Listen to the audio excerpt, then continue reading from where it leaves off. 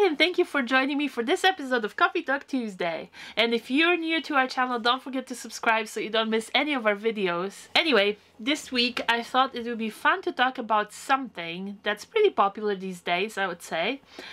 Namely, choosing gratitude. I know it's kind of a popular topic and there's tons of apps and journals and things that help you with that practice of gratitude, and I think lots of people do it in different ways, but everybody agrees that it's a good thing. I mean, you're choosing to be grateful for things and focusing on positive things and so on. And so I thought that in this episode of Coffee Talk Tuesday, it'd be fun for me to share personally how I practice gratitude. So for me, it's never been really a problem to be grateful for things, and I think I've always been really grateful for things that I had and positive things that happened to me. So the general practice of having gratitude wasn't really anything that I felt like drawn to with a need to practice. But as a Christian and as I continue growing in my walk with God, I've been realizing more and more that it's not enough for me to just express gratefulness and name things I'm grateful for, but I need to remember who I am grateful to for those things. And so I've been a little bit more mindful about remembering to thank God for the things I'm grateful for, and that's felt more like a full experience for me, and I've been enjoying doing that.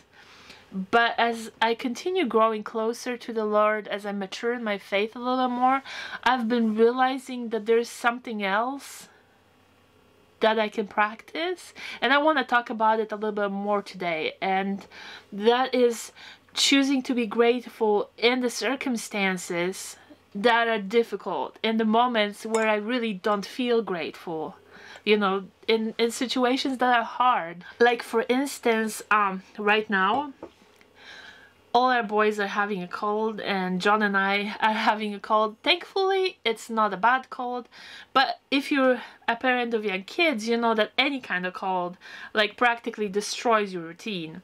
And so we haven't been sleeping very well. The boys wake up multiple times during the night because they're a little congested and they want to be comforted and stuff. And so last night, it was pretty bad. Both our boys, our older boys, Sammy and Theo, ended up coming into our bed to just snuggle up and stay the night with us. And then Teddy woke up and he was really cranky and he was awake. And so, you know, just for a background story, I haven't been sleeping very well for the last couple weeks. So I've been really tired.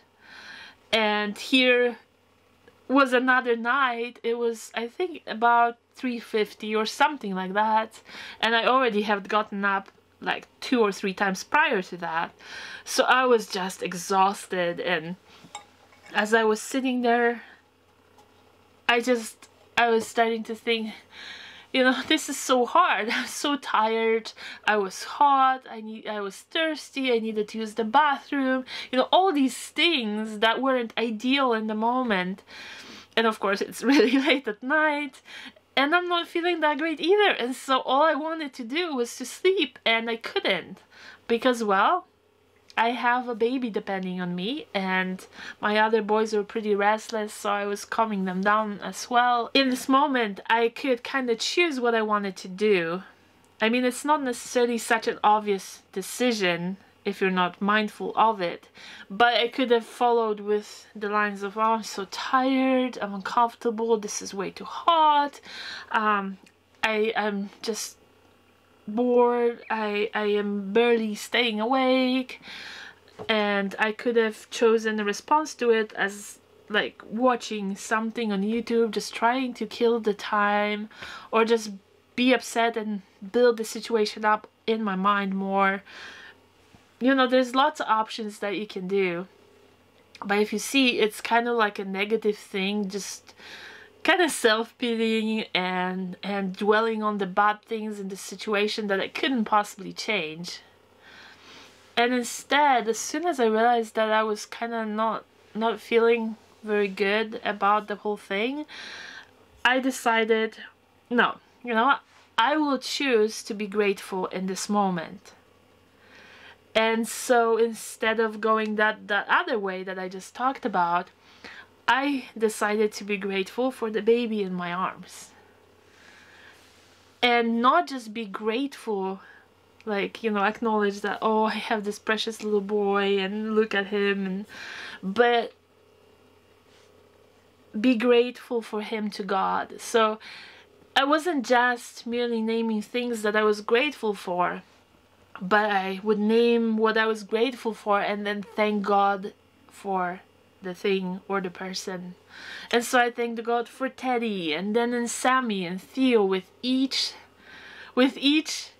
thing I was grateful for, my expression turned into a prayer of gratitude. And so as you can imagine, before long I was just having such a good time pouring my heart out to God and gratefulness for all the blessings that He has given me in this life. And I don't know what it's like for me, but as soon as my heart gets so full of this gratefulness and so close in the presence of God, it's like it turns into worship. I cannot stop. I just worship God and praise Him, and I feel so grateful, and my heart is moved and my spirit is moved, and I just have the best of times. And you know, and then the time just flies. Everything feels different. I feel joyful and I feel connected to God. It just transforms the whole experience. I mean, it could have been so different had I chosen just to not be happy about my circumstances that I couldn't change. But mindfully choosing to spend this moment with God and be grateful and express that gratitude to Him, it just transforms the entire experience. It did for me. And you know, and so often, especially when you're a parent, you know, you don't have all the time in the world. You have little kids depending on you, or kids depending on you, and other responsibilities. It often feels like it's a struggle to find enough time with God. And so this is an opportunity, if you choose to see it as such, to slip away and be with God. And it feeds your soul, and it's something that you shouldn't overlook. If you only can, remember to be making a conscious choice about how you want the situation to go. You know, it could apply to where you're in traffic, you're in a hurry to go home and make dinner, and there's traffic jam on the freeway and nobody moves.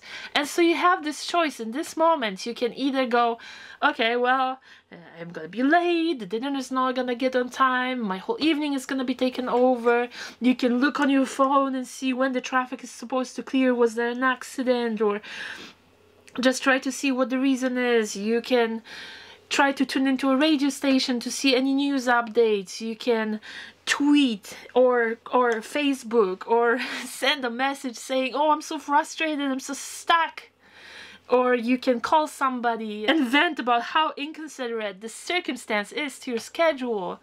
Or you can just be mindful of the situation and decide, I will not be negative about this. I will use this opportunity to spend time with God.